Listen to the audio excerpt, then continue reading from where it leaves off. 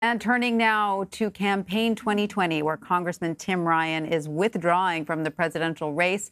Ryan said in a statement, quote, "While it didn't work out quite the way we planned, this voice will not be stifled." His presidential campaign lasted 7 months, and he announced he will be running for re-election for Ohio's 13th congressional district. Meanwhile, former Vice President Joe Biden is again addressing the Ukraine scandal. This time, Biden is denying anyone raised concerns about his son Hunter taking a job in Ukraine. I never heard a thing. He never spoke to me. No one ever spoke to me, period. He may have said something to somebody else, but no one said anything to me. And no one ever said I said I didn't have the bandwidth to deal with it. And let's get something straight.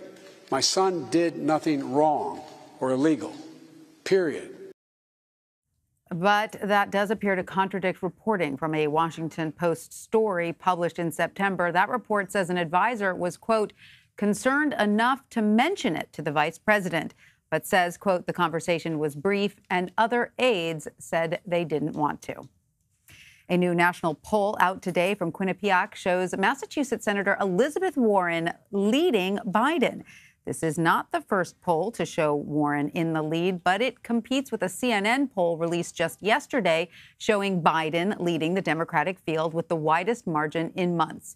It is important to remember these are both national polls and there is no national primary. Meanwhile, a new state poll about Iowa has Mayor Pete Buttigieg in second place in the state.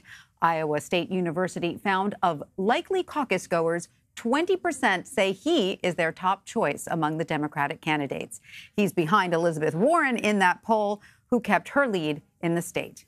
And the latest national polls have placed Senator Amy Klobuchar in the November debate. She hit the polling requirements with the Quinnipiac poll released this morning.